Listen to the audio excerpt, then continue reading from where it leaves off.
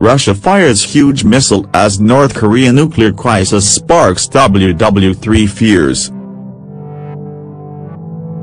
The test launch successfully hit its target at a range in Kazakhstan, the defense ministry confirmed.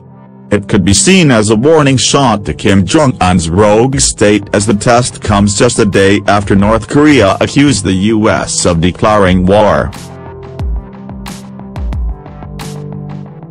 A statement from the Russian military confirms that data from the test will be used for the development of future missile aids. The test launch was performed at the Kapustin Yar range in Russia's southern Astrakhan region, the ministry added. Test: Russia successfully fired a missile today.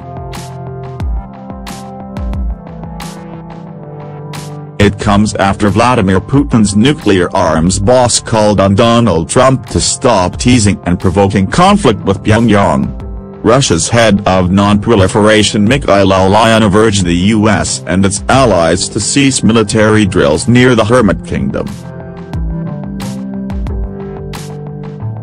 Mr. Ulyanov also claimed that UN sanctions are going nowhere after the US president called for more measures to put pressure on the North. Today's launch was aimed at testing the advanced combat capability of the Russian missiles. And the data picked up during the test will be used to develop technology aimed at breaching enemy missile, the ministry said in the statement. A test of the infamous Satan II thermonuclear missile could now be held in October, according to the TASS news agency. Missile: Putin has tested a RS-12M Topol ICBM missile. Kremlin commanders are reportedly moving forces near Russia's border with the north over fears a flood of refugees could spill over the frontier. War fears have reached boiling point this week after Trump warned he would totally destroy Kim's regime.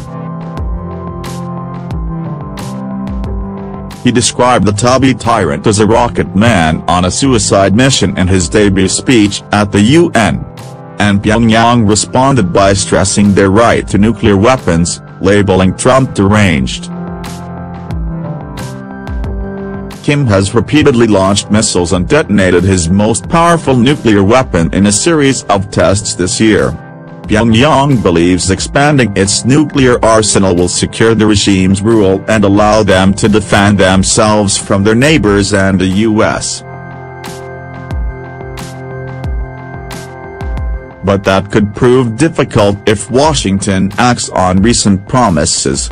Aircraft carrier USS Ronald Reagan may cross into North Korean waters in a final warning to Kim, according to reports. Before today's test, Russia has repeatedly joined China in calling for calm.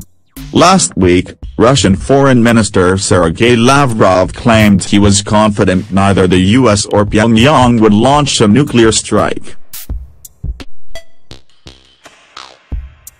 Mr. Lavrov said, "The Americans are not going to attack North Korea. If the situation spirals out of control, in South Korea and North Korea, and Japan, Russia, and China, hundreds of thousands of innocent people will suffer."